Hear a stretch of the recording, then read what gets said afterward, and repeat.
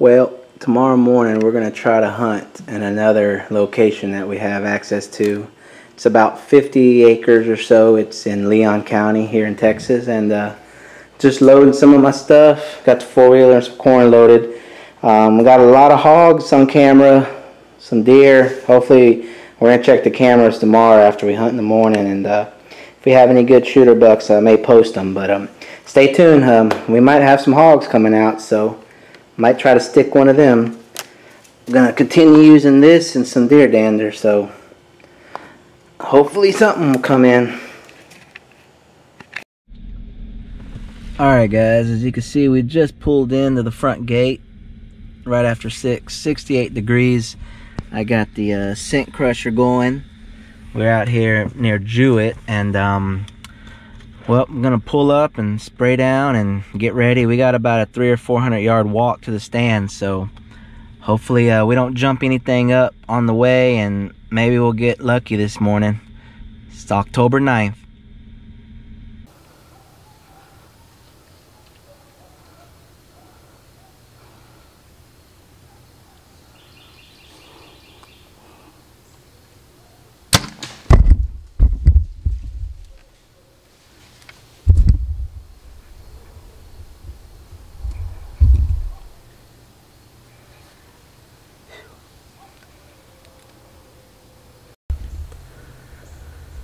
So this was my sit here in Jewett, and we're about to get down and check that arrow. It's been a little over 2.5 hours since daylight when I shot, but this is kind of my little station I'm at.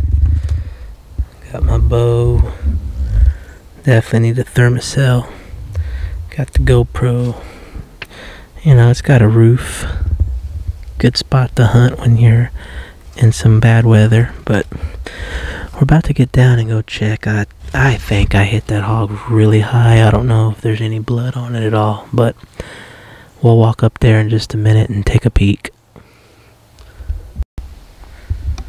Alright, so here's the feeder. So I threw some corn this morning. It was literally right at 20 yards. This tree is where I shot, and well, I'll be darned. There's blood. There is ants all over it.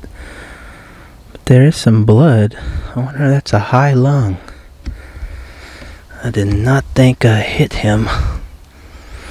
My nock is covered in, I guess that's just from the blood. Wow. Well, we may go get Growl, the tracking dog, and come back and take a peek. Actually, that might have been where my arrow was. Alright, well, I guess we might do a little tracking to see if we can find them. I'll never turn down backstraps when I have time to get them. Alright, so there's a feeder. I just went ahead and topped off the feeder with a few bags of corn, and I think my dad and Growl are on the trail just up here.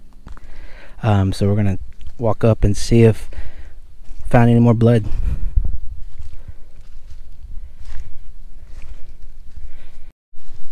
So Growl trailed what, about 400 or 500 yards to the fence line. So there's a fence line. This is a second feeder.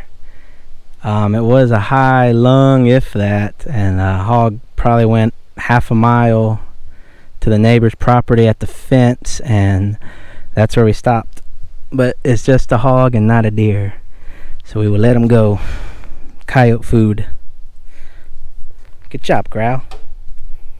That's a long blood trail for him to follow.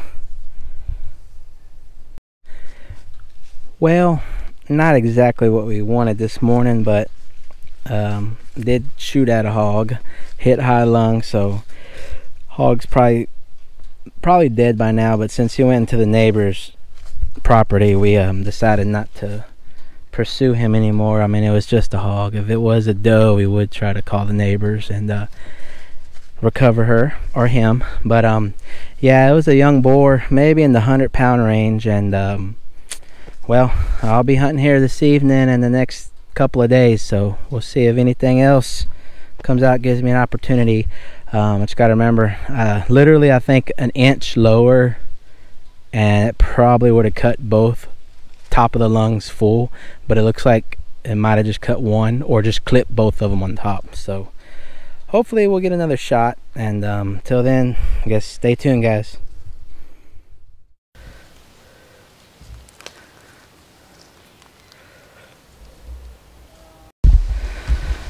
Alright guys, so we're going to be out here in Jewett again this afternoon, October 9th, and the trail camera shows some pigs coming in early, off and on between 5 and 6, so we could sneak up on some right now. We're going to sit at a different spot than we did this morning, so we'll sneak on in there and see if we have any luck this evening.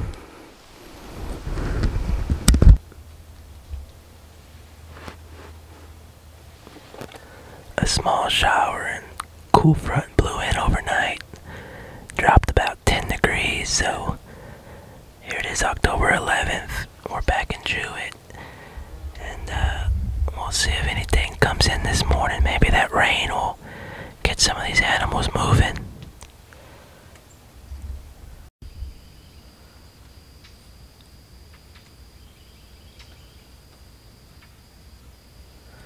So there's a squirrel I've been watching for the last half hour.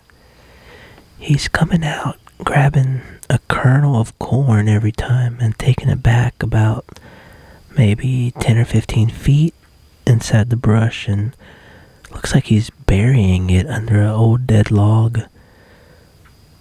And he just keeps going in and out every minute, coming to get some corn.